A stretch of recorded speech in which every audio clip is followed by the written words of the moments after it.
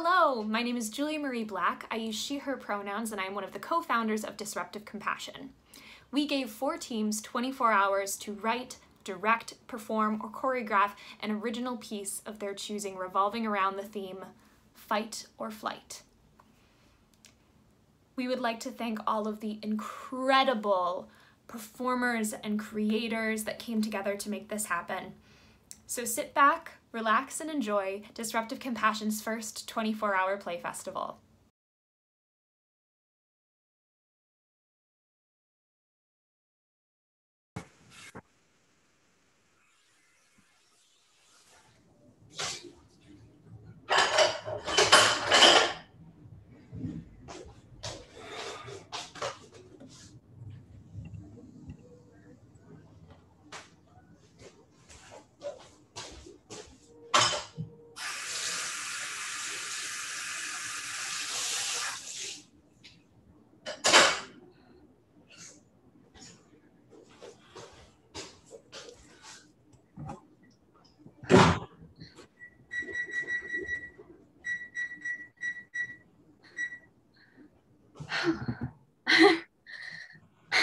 I always thought panic attacks are like what happened in cartoons. You pull out your paper bag, you breathe. I mean, we can try that if you want. Eric, what's happening to me? You said it yourself, you're having a panic attack. Hey, but why? Oh, shit, I can't fucking breathe. Don't focus on the feeling, okay? It'll only make it worse. You're not listening. Why is this happening? Sometimes there isn't a reason, okay? Why are you so nonchalant about this? Cass, I've done this shit before. You fail to realize that this is the reality for a lot of people. This isn't a revolutionary experience. You're not the first and you won't be the last. Now take your head out of your fucking ass and just let it go. Just let it go. For some anxiety veteran, you don't have much insight. You baby yourself too much. What? I don't know what else to tell you. This coddling isn't helping anything. I feel like I'm in some mode. Fight or flight? Mm-hmm. I keep trying to tell you, I've been in your shoes before. Then why aren't you helping? What would you do if the roles are reversed? No. Exactly. And the roles have been reversed. You never do jack shit. You just sit there on your phone pretending not to notice, and it's so obvious that you've never dealt with this and that shit before. Look at you now. Nothing has even happened to you, and you're getting worked up. I don't know how you made it this far, to be frankly honest. Why are you being so mean to me? I'm just telling you what you don't want to hear.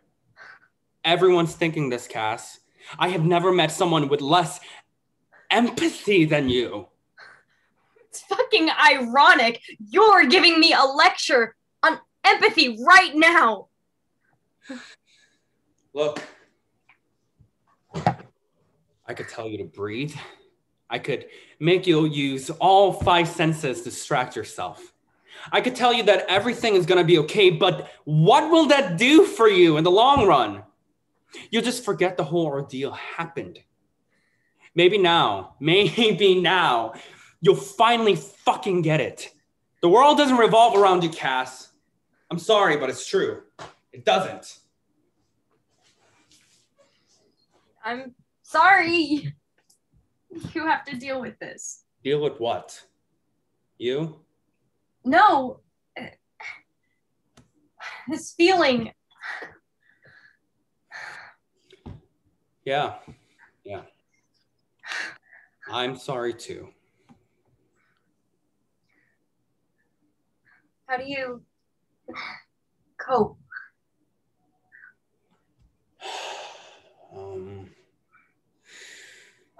just let it go? No. But really, you figure it out as you go. It really is just a fleeting feeling. Like most things, it'll pass. You're so matter of fact about this. Well, yeah. I've had to self-soothe for a while now. I like to think I've mastered this mode.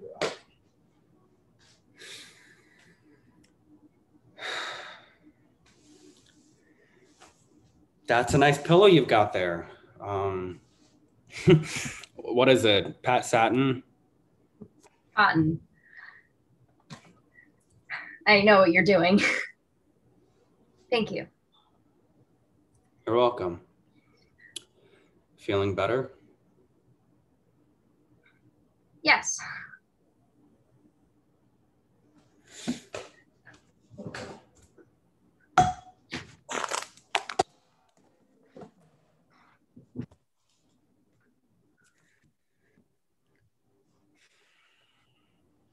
How are you feeling?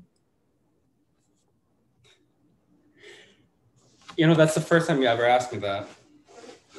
You're joking.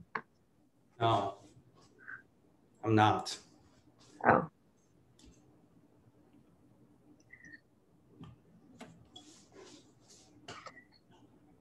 I'm good though. That's good, Derek. I'm really glad.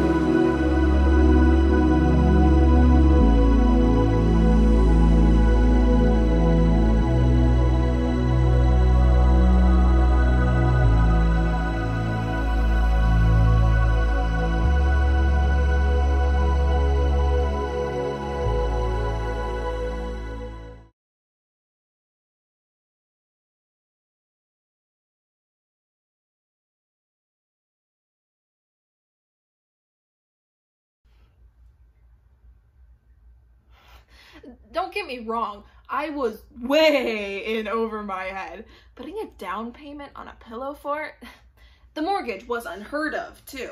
But the point is, I was now the owner of the first legal residential Pillowfort.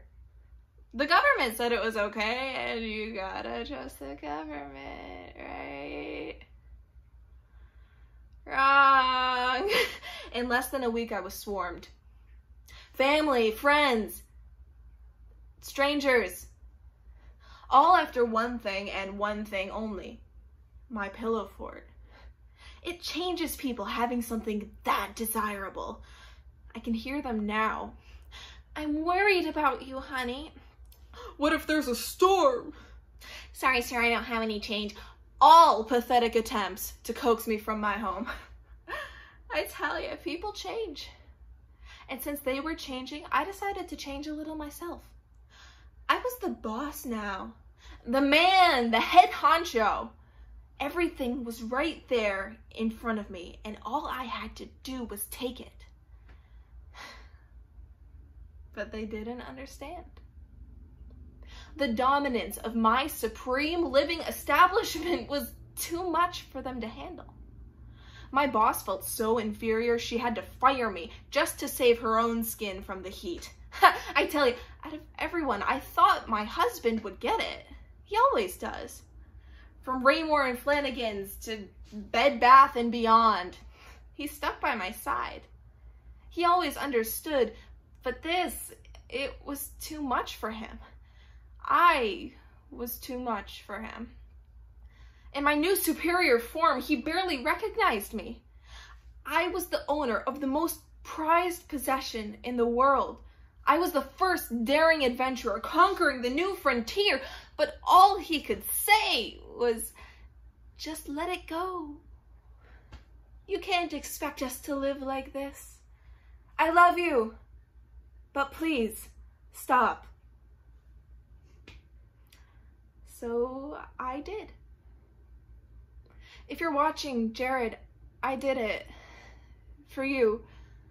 The fort is gone, and I'd like to give you the piece of my heart that lived inside it. I was able to salvage it during the demolition. It's all I have left, and it's yours, if you want it.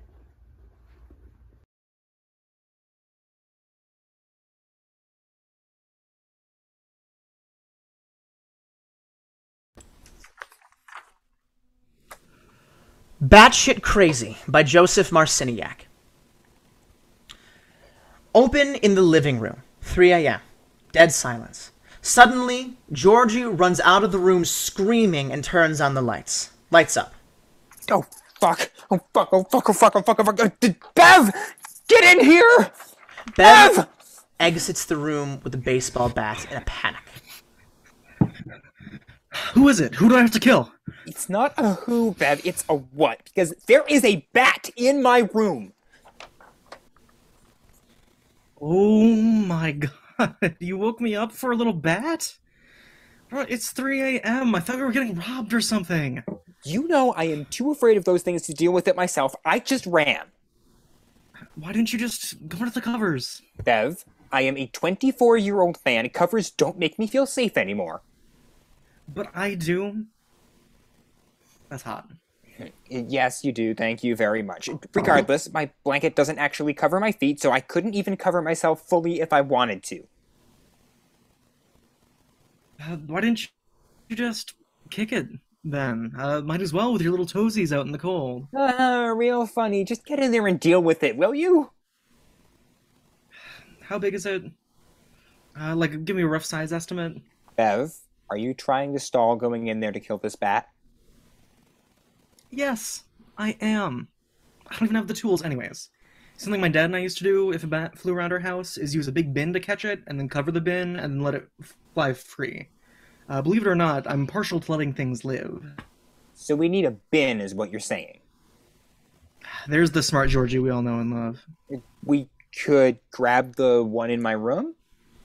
It appears the smart Georgie we all know and love has left the room. What are you talking about? It's 3 a.m. and I cannot get your jokes right now. The bin is in your room, where our little bat friend is. Yeah, but we can, like, run in there and grab it, can't we? Oh, okay. It works for me. After you. Jesus Christ. Bev, can you just find a way to deal with the thing? Yeah, genius. Just let me find something to put it in. Stay put. Bev exits into their room. Hurry back, please. I can hear the little squeaking all the way in here. Ugh. Alexa, what's the weather like? Alexa, what's the weather like? Alexa? Alexa! No, nothing. Okay, cool, fine. I didn't need anyone else's voice to keep me calm. I'm feeling real calm all on my own. I am so relaxed. I'm so relaxed. This is great. Bev? Bev, are you almost done in there? I think the bat's getting tired of flying around. It might land on my sheets or something. Think about that slimy bat claws on my pillow. Ew! Disgusting! I don't even want to think about it. I don't even want to think for a single second about it because it's just so gross. Bev? You out there? Bev! Bev? I am right here. Chill out, dude. Sorry, I just thought maybe the bat got you or something. A tiny bat is not going to kill me. At least not instantly. If it gives me rabies, I have like 24 hours to live, or something like that. Anyways, I couldn't find anything particularly good, so I just got this pillowcase. I think you can probably work fine. Is that your own pillowcase? God, you're brave. I'm going in there now. I think this is the first time I've ever been invited into your bedroom.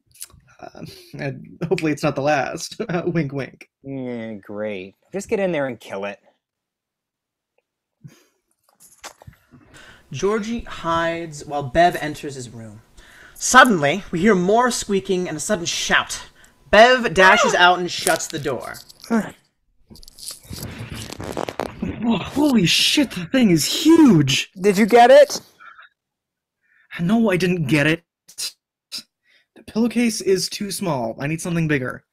And I need something to knock it out, to get it on the ground. A pillow? Probably. And maybe a garbage bag to hold it in. What in the world would you do without me, Georgie, baby? Die in 24 hours due to rabies? Yeah, probably. Alright. How about you go get the pillow from my room, and I am going to make a cup of coffee. Coffee. At 3 a.m. I'm thirsty. Might as well stay up now anyway. Georgie exits into Bev's room. Bev begins preparing a cup of coffee and then grabs a garbage bag. Hey, Georgie. I have a crush on you. I've had one for a while, really. I've just been meaning to tell you. For like 4 years. It's not my fault you can't take a fucking hint. What? Oh, nothing. Just the coffee must be messing with me, right? I'm just a flirty person, right? Always been that way. It's definitely not just you. Were you talking to the bat? Yes, he's a real sweet talker. We were chatting about going to a bar later. What bar? Oh, it's at the bar downtown. You would know it. You're making me jealous. Really? Oh yeah, I'd kill to go on a date with a bat. And preferably one without rabies and also one without slimy wings. Oh, okay.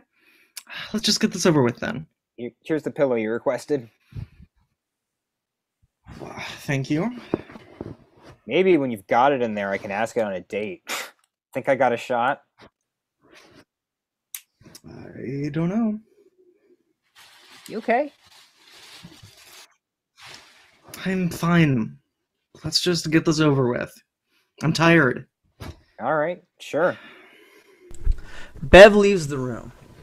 Squeaking can be heard, and then suddenly a thump noise, in which we hear the squeaking momentarily stop, and the wrinkling of the garbage bag. The squeaking then resumes. You got this, Bev. Catch that bat. Woo! Moral support. Bev re-enters the room. They hold a bat in the garbage bag, which continues to flap around. I got it. Oh, Jesus, would you look at that? You certainly got a bat in a garbage bag. Did you want to ask it on a date now? Very funny. You should probably let it go now. Seriously, ask the bat on a date. I'm not joking. What? Bev, just take the bag outside. That squeaking is freaking me out. Ask it on a date, Georgie, please. Okay. Christ. Will you go on a date with me, bat? The bat says yes. What time? I don't know. What are you doing? What time, Georgie? Jesus, Bev, you're scaring me. Give me a fucking time. Friday at 7. God, what is wrong with you? The bat will be there. Wait, Bev, what are you doing with that bat? I'm going to get it ready for its date on Friday. Bev, don't torture that poor creature. Just let it go. I'm not going to do that. I'm making you follow through with this. Bev, just let it go. What's gotten into you? That was just a stupid joke. I don't actually want to take a bat on a date. Shut up. Just shut up. Please just shut the fuck up. What is going on? Why are you freaking out? I am going back to bed. The bat will be getting ready for its date on Friday. Good night. I am not going on a date with a bat.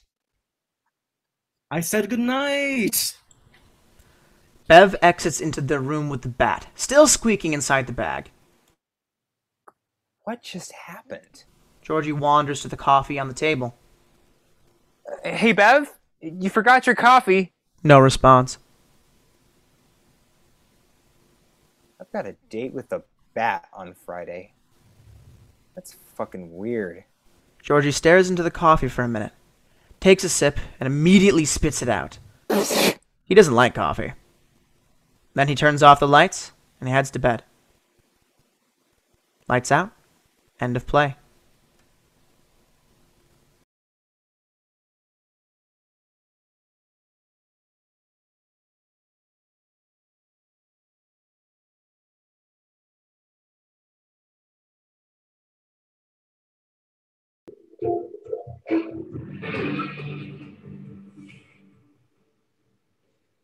How many times do I have to explain it?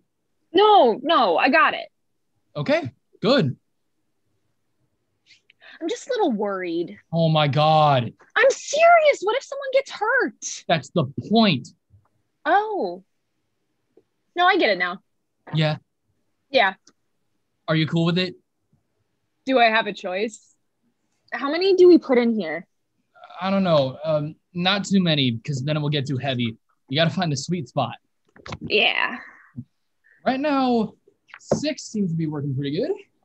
6? Okay. Holy crap. How many did you have in there? A lot. Don't judge me. I mean, I hate to be judging you right now, but I am. Well, stop it. I mean, we're here to whomp the guy, not tie him to the bottom of the lake. Wait. What? Why don't we just do that? Do what? Tie him to the bottom of the lake. Think about it. It would be so much easier. Yeah, but I mean, it's like a signature, you know? Are you a serial killer? What the fuck? Like the Pillowmen, you know? You ever read that? Yeah. Have you? Of course. What was your favorite part? Anyway, my point is I want to keep it simple, straightforward. Uh-huh. So, what if we whack him with the pillow? He drops unconscious, right? You know, hopefully not too much blood, the whole deal. Then we take him to the lake. tie the pillow around his ankle, and drown him. Best of both worlds. I get my pillows, and you get your lake. Okay, but why do we need the pillows? Hey, I don't ask you why you need that fucking breathy thing every time you sweat. It's my inhaler. Whatever. Jack, man, this pillow thing is stupid. Just let it go. It's only stupid because you're thinking it's stupid. I have never, ever in my life ever heard of someone doing a hit with some pillowcase full of rocks that still has the pillow in it. Well, you're weird. At least get rid of the pillow. No, that's the whole point. Oh my God, fine. It will work great.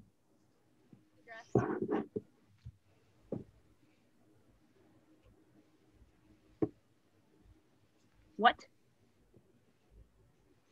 I don't have it. Don't you have it? No. Why don't you have it? Because I thought you had it. God, man, we're gonna die. We're actually gonna die. Relax, we'll be fine. We won't. When a man named Bubba Banks gives you a hit order at the threat of murder, you have to do the hit. Relax, he seemed nice enough. I'm sure he'll understand. No, he won't. Any man with a pinky ring is not stable. It's in their genes. Why are you hating on the pinky ring? Why would I not hate on the pinky ring? It's gross. You need a sense of fashion. Ugh. You need to remember where this address is. I never had the address. I never had it either. Do you at least know who we're killing tonight with this sack of rock pillows? This is so fucking stupid, man. We can't use pillows. We will use pillows. Wait, if we're using pillows, why don't we just suffocate him? Why put rocks in it? Oh, yeah. We could suffocate him. Thanks. That works so much better. This is the least confident I've felt in my entire life. So who's the guy? Who? The guy. What guy? The guy we have to fucking murder. Keep your voice down. Oh my God, I'm going to suffocate you if you don't tell me who he is. So, Jack. Please tell me you at least know who we have to kill. I wasn't taking notes. I'm sorry. I can't believe this. Hey, at least I started out knowing we had to kill someone. What do you think a hitman? Punching him and running? Yes, that's exactly what I thought. You're an idiot. Don't call me an idiot, you stupid, stinky, poopy head. Jack. Hey, I'm sorry. I didn't mean it. Just because you're upset with me doesn't mean you get to call me names. I'm sorry. Hey, look at me. I'm sorry, pal. Here, have a tissue. Thanks. Are we good? Maybe. Okay. Do you understand why I'm upset, though? No. Okay, well, maybe we need to go over things real quick. We have to kill someone tonight. A man named Bubba Banks has threatened to murder us if we do not kill this guy. We know it has to happen at 10 p.m. That's the one thing we know. But we don't know who or where, and it's 9:45. So we need to figure this out very quickly, or else Bubba Banks will kill us, okay? I still don't get why you're upset. Are you even listening to me? Am I a wall? Kind of. God, I can't. I'm just gonna kill this guy myself. Jesus Christ. And you don't know anything? Wait, hold on. Jack, what is this? An envelope. I can see that. It's addressed to someone at a certain address. No one we know of. Where did you get this from? Bubba gave it to me. Bubba Banks? Mm-hmm. He gave you this random letter? Yeah, he said tonight we needed to deliver the mail. Oh, shit, that's the guy. What's in the envelope? No, are we supposed to open it? I don't know. Oh, geez. Oh my God. I said yes. Let's open it. I'm not opening this thing. What if we can't? It's a letter. How weak are you? No, I mean, like, what if we aren't supposed to? Well, what if we are? You do it. Not me. Why me? It's your idea. I'm not doing it. I'm not either. Well, one of us has to. What if we flip a coin? Tails, you open it.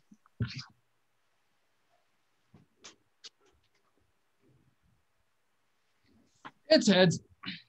You can't hide the coin. I'm not. Yes, you are. I'm not. No. It's heads. See? That's ridiculous. You could have just flipped it. Why would I do that? So you would win? But I did win. I don't need to win twice. Oh my God. Fine. I'll open it. It's instructions on how to kill him. Your pillow thing isn't happening. What? That's what it says. Give me that.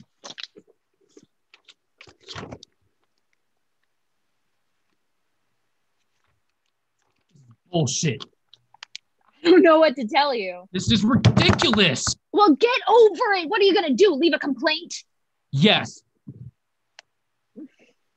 What's wrong? My head hurts. You want aspirin? I want to kill this guy. Jesus Christ. It's 9:52. We need to leave. Wait, let me write this email first. Do it in the car. Oh, God, fine.